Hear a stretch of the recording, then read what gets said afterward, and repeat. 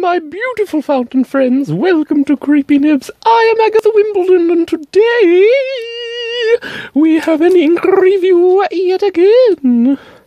This is Vinta Pastel Pink, or Rhodia, 1991. Very pretty colour, very pretty pink. It's got shimmer in it. Yes. Okay, so this is by Vinta Inks. Comes in this 30ml glass amber bottle. Very pretty. I spilled some upon the outside, and now that label has beautiful chromatography. Oh dear, why is this not... Go do the thing. What on earth is this pig fucker? Anyway, look, beautiful pastel blue and beautiful pink. Lovely colour, lovely. I first received it in this sample vial from Venice. I have shaken it a slight amount in the picking of it up, and now you can see how green it is in the vial. But trust me, it is green, like Twisby pink. Green. Okay, so, you go there. Let us start with the colour comparisons. I don't have any method to any of this madness. Okay. Whoa, too far. Okay. So here is today's ink. I don't have anything quite like it.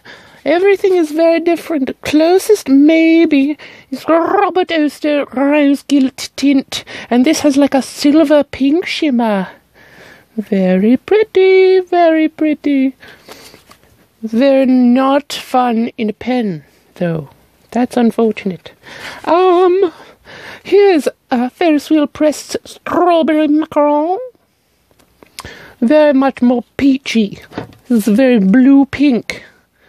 Blue pink. It's like a Barbie pink, but pastel. Yours. Here is a Twisby pink. Very much brighter. Very much so. Oh, that looks positively neon next to this one. And here's PenBBS Rose Quartz, which is very, very different in all ways, shapes, and forms. Okay, so that's all I have as far as that goes. Now, let us take a look at some of the water and bleach tests along with the little landscape watercolour goodiness. So here it is on watercolour paper. Oh my god, there we go. This is the bleach test here. It turned it kind of like a green. Like a bluish green. Very interesting. I thought it would go away completely, but it has not. Look at that shimmer. The shimmer particles in this ink appear to be darker than the base ink itself, so it tends to look a little bit dirty. Now, I apologize, nothing against this ink, but it does look a little dirty. See, look at that. It looks like dirt, but there's no dirt, it's glitter. Glitter dirt. Woo! So there it is where I did the lines. And here is where I did a line with the water, and there are a few drops of water. Seems to take away a good portion of the colour, but it still remains. Look at that shimmer! Woo! And here's this one. Didn't get a whole lot of chromatography in this one. Got definitely some over here. You could see all the pink and the blue. Very, very nice. I like that glitter tree. It is very pleasant. Oh, goody. This glitter. I wish the distribution was a little bit better.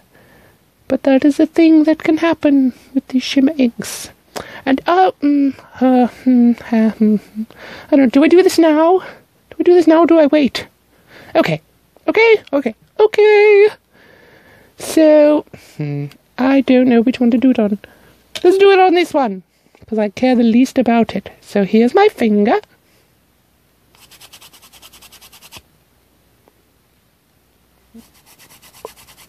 Almost all the shimmer that was piled up there has been not removed completely, but very much not as concentrated as it was. See? There. Oh, nope, you can't really see the difference there. That's a thing. It also happens on the papers. Speaking of... Oh, wait. Chromatography. We need that. Where? I just... put it there. It's fine. We're fine. It's fine.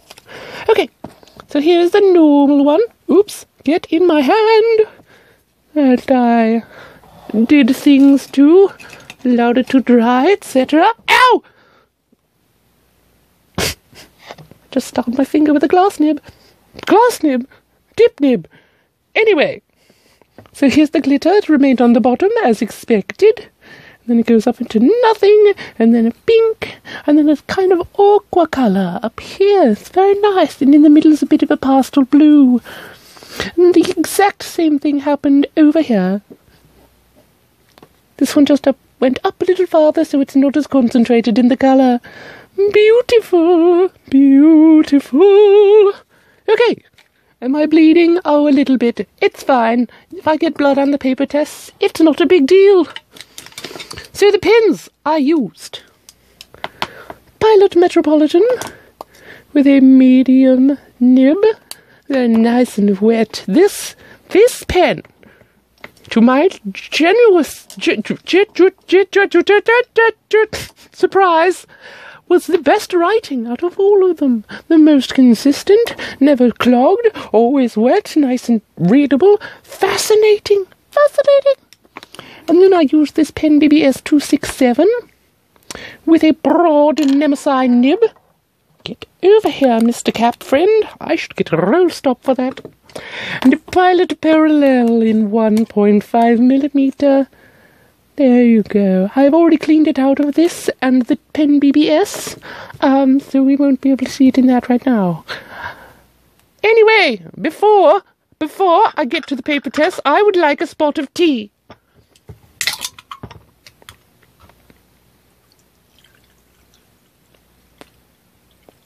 Oh, refreshing. Oh, delicious tea. Absolute staple in Norfolk Shire. Okay. Clairefontaine. 90 grams per square meter. Look at that shine. Beautiful. I will try to hold it as still as I possibly can. We see a little bit of that dirtiness in the writing here. You see what I mean? Like in the Metropolitan and in here, where everywhere where there's a concentration of glitter, it seems to look a little dirty. Now, spoiler alert, I like this better in its idea than in the execution, which is unfortunate. I very much enjoy it still, but it is not something that I would want to write with on a regular basis. Though it is surprisingly readable in that Pilot Metropolitan. Can you believe that? I would not expect a pastel ink to look very good out of a Pilot Metropolitan, but the Lady Rose video has proved me wrong on that. Very nice, very pretty. No feathering, no spreading, none of that horrible stuff. Flowed pretty nicely out of all the nibs for this test. It took 26 seconds to dry in the Pilot Medium, took 22 in the Mnemosyne Broad, and 30 in the Pilot Parallel. There we have the smear, and you see everywhere the back of the nib stopped, there's like a deposit. These lines of glitter, I don't like that very much. But see, here we go. Okay, so I guess this is working out better on this paper than it normally does. Hooray! And here is the water test. I definitely did the water test. I am not trying to fool you. I'm not pulling the wool over your eyes. This has very good water resistance when you lay it on thickly. And there it is with the Pilot Metropolitan. This was done with the Pilot Parallel. And this was done with the Mnemosyne Broad. So it doesn't completely hang around, but it's not completely obliterated. Fascinating. And on the back, we have nothing but a little bit of like dirt from the glitter on the back of the other paper test. None of this is coming from the front. It's all just on the back. So we'll probably see this on multiple papers, which is very unfortunate. Okay, now I have moved this up in the lineup. This is Maruman Mnemosyne, 80 grams per square meter paper. I have nixed the Fabriano. It is not useful. Nobody uses it. No one told me that not to do it, but I'm not doing it anymore. It's too much paper. So I have replaced this at the end with my other favorite paper. Woo, irrelevant information. But look at those. I've got a little bit of a halo effect somewhere around there, a little bit. It's very pretty, very pretty. Oh, it looks so good on this paper. Oh, absolutely marvellous. Here we will compare. This is a bit of an off-white compared to the Clairefontaine. And it kind of neutralises some of the blue, which is very nice. I appreciate that greatly. I don't like blue at all. So there, we don't get a whole lot of shimmer in the Pilot Metropolitan, but it is very readable. Very readable, and you still get some. It's just a nice dusting. We get quite a bit in that Mnemosyne broad. Beautiful, beautiful. Ah, absolutely marvellous. 25 seconds to dry in the Pilot, 27 seconds to dry in the PenBBS, and 39 in the Parallel. This very wet ink. Look at those smears. Look at that one. Just whoosh. Whoosh, I had to do my scrubby underneath because it was too far.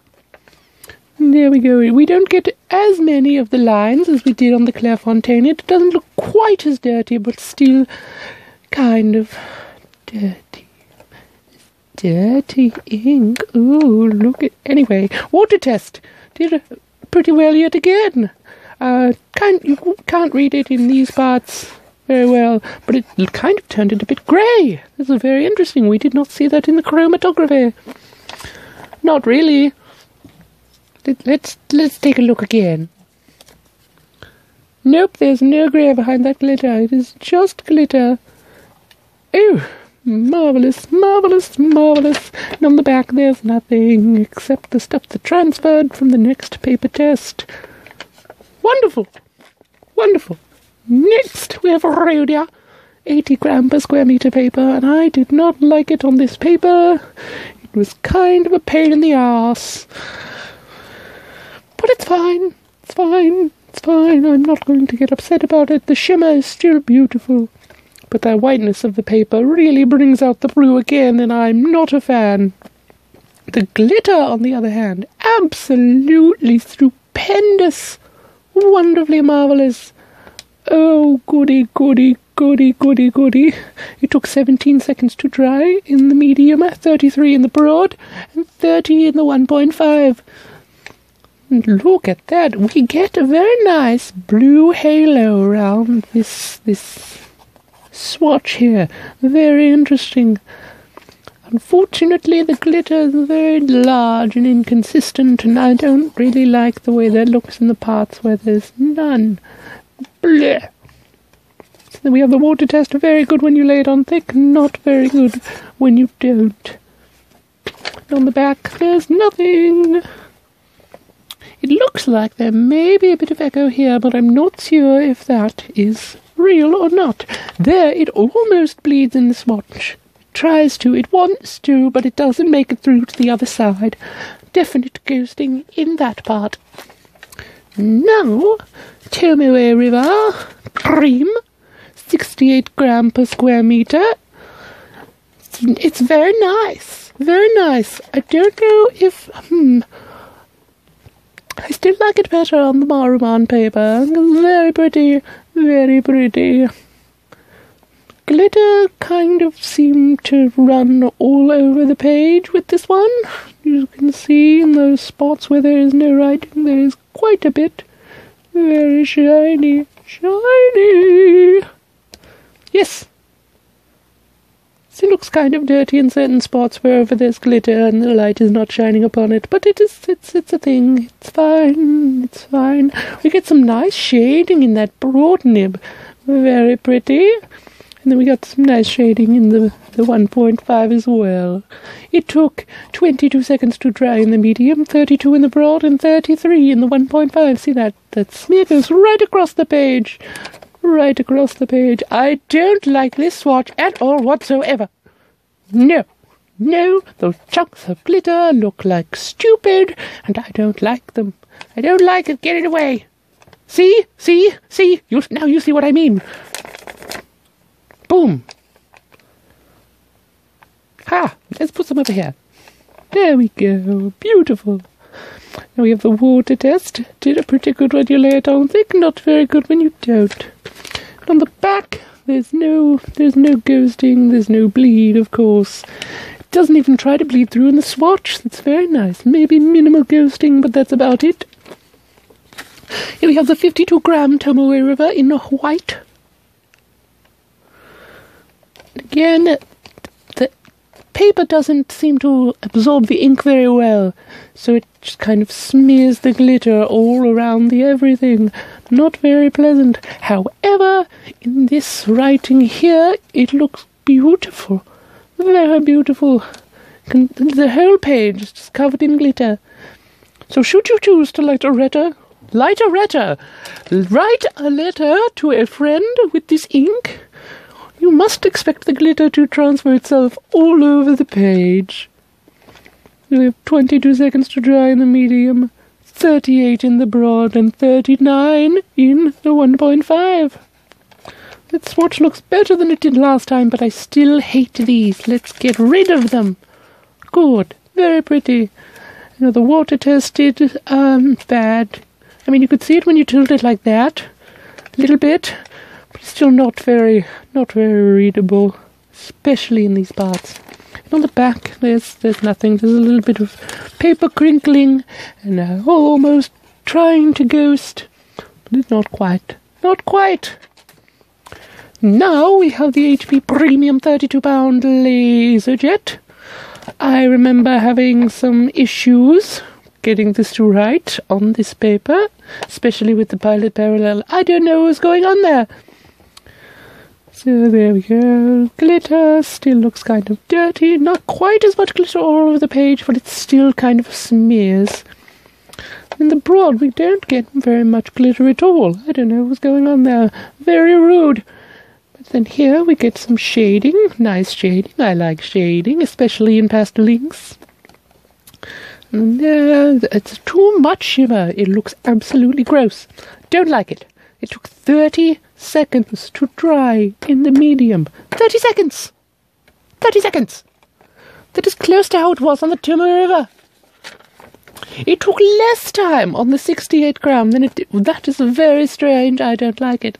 It took 28 seconds to dry in the broad and 21 in the 1.5. I don't know what was going on there. Maybe the pen was writing a little bit too dry.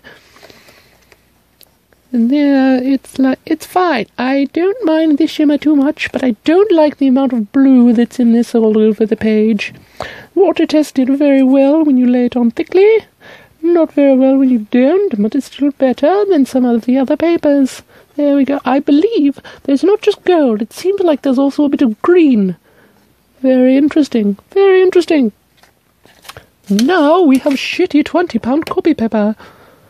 There we go. It spreads quite a bit. However, I don't notice very much feathering, if at all. Very interesting. Was not expecting that. This will work on absolutely garbage paper. It won't look very good. And it looks extra dirty on this paper, but hey, you get some nice shimmer. I mean, I think that there's a bit of feathering there. You see, little tiny bit, but not very much. Way less than I was expecting. It spread like the dickens. But still quite nice. I am genuinely surprised. It took 3 seconds to dry in the medium, 3 seconds to dry in the broad, and 4 seconds to dry in the parallel. Near instant dry times. Comparatively, the swatch looks disgusting. I like this part, though. That's surprising. It looks absolutely metallic. Very nice. Let's see, how does this one soak into the paper? Very well comparatively. The water tested bad. Water always goes crazy bonkers cuckoo bananas upon this paper. Not very good. Glitter stays behind nicely though, that's very interesting. And you even get good water results in this Pilot Metropolitan, but you don't in the Broad, which is very interesting. On the back, we have little dots of bleed all the way, ghosting everywhere. That is very interesting. That colour pink, very interesting, very interesting. We get some blue chromatography in there too. But yes, bad performance on the back, good performance on the front. Hooray! No! For my favourite paper ever, Midori MD cotton paper, which may or may not be 68 grams per square metre. There we go, there we go, there we go. Looks marvellous on this paper. I love it. Wonderful writing experience. Got a bit of tooth to it, but not enough to make it seem scratchy or gross or anything like that. It's very nice. If you like a tactile writing experience, this will be quite your friend. I recommend it. So there we go. Look at all that beautiful shimmer. Shimmer distribution is very well on this paper. Absolutely marvellous. And the shading there, and the shading there, and the shading there, and oh God, it's just so beautiful. It took 22 seconds to dry in the medium, 33 in the broad, and 53 in the parallel. I don't know what was going on there, but it took absolutely for fucking ever. Anyway, swatch looks pretty good. We get more of that blue halo effect, especially around this. Very interesting. And it seems like you get a lot of blue here. I don't know why that is, but it's a thing that happened. Interesting. Let's see, how well does this hold up to the finger test? Not very well. There's so much glitter upon me. I'm going to put it everywhere. The water test not as good as it did on some other papers. However, look at these. It turns grey. It doesn't disappear completely at all, except maybe in these parts, but you can still see it.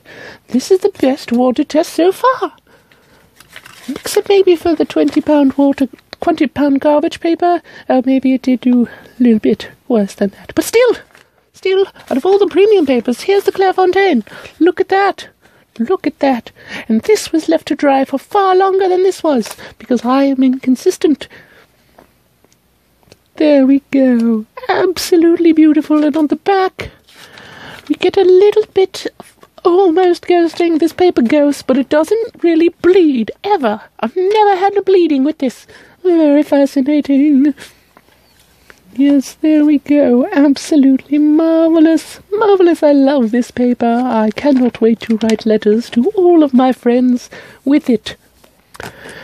Now, for a bit of a fun fact trivia thing, if you've stayed this long.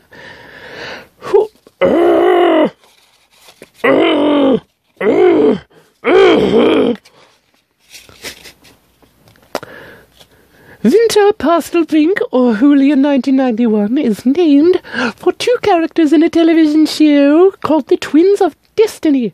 Or is it just Twins of Destiny? Something like that. But in the Tagalog language, which is of the Philippines, it's called Julio and Julia. And that's their names. But in the original French, it is Jules and Julia. Very interesting. And 1991 refers to the date that it premiered. I have not seen anything but a few moments of the television series, but it looks very fun, very enjoyable, and that's wonderful. Very fascinating, lovely trivia bits. So thank you for joining me for this review today. This has been a long time coming for anybody who's spoken to me for longer than 5 minutes. Yes, look at that. Look at all of the beautiful glitter that is all over me. So goodbye, punch Nazis. I love you. Bye.